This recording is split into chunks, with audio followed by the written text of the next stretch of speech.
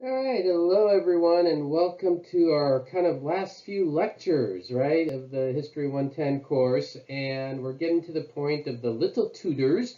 We left off last time with Henry VIII, and of course, Henry VIII had three children that I mentioned in the last lecture, Edward, Mary, and Elizabeth. And so what we're going to do is kind of go through the story of all three of them. I'm just going to do kind of three short lectures on this for you guys, one on Edward, one on Mary, and one in Elizabeth. And that will be the order that these three children rule. Even though, as if you remember, Edward was the youngest of the three, right? And so let's go to our first slide here and talk about, of course, Henry VIII. And so Henry VIII dies in 1547. And when he had died, he had those three children.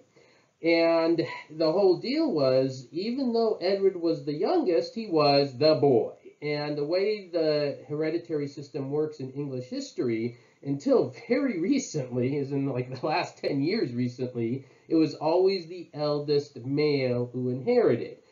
Females could become monarchs of England, but if there was a boy, the boy gets the title first.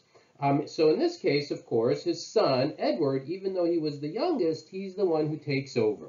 And this is not going to be a very easy time for England over the next, 10, 15 years. Some historians have referred to this as kind of the mid-Tudor crisis period, in fact, because there were several issues that are going to make things challenging for England during these years.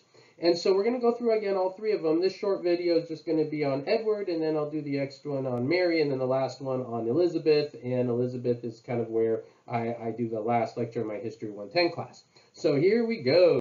Edward VI.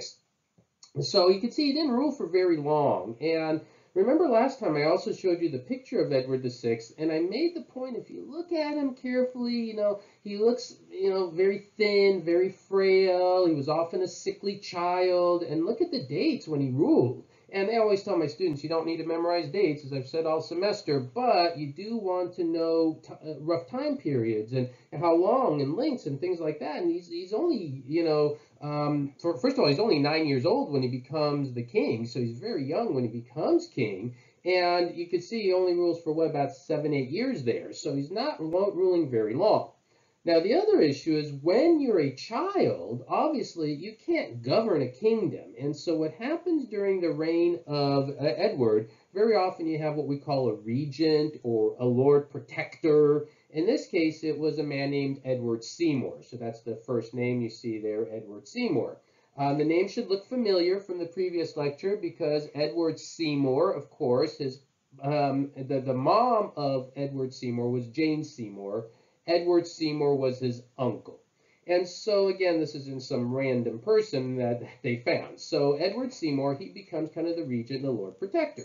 And one of the core issues, I don't spend a lot of time on Edward VI for my class, and of course you can always find a lot more information on all these folks. But one of the core issues that's gripping England during this time, remember, is what we talked about in the previous lecture, the whole Protestant Reformation. And so the Protestant Reformation had gripped, Europe. It had gripped England. England, Henry VIII, of course, broke away, created the Anglican Church, the Church of England. And there was a lot of division in England between the Protestants and the Catholics. And Edward Seymour, as well as many other people in England, were concerned about that. And so one of the attempts of Edward Seymour was to try to encourage a little bit more kind of, can we get the British people to work together a little bit on this? And so Thomas Cranmer, the Archbishop of Canterbury at the time, Thomas Cranmer had an idea, and the idea was to create a new book called the Book of Common Prayer, and you can see it's 1549 there.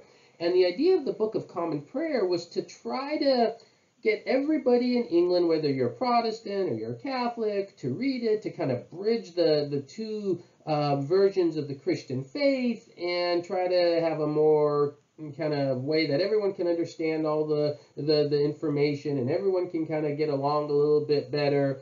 Didn't really do too much from my accounts of what I read on it, but it was at least some sort of an attempt.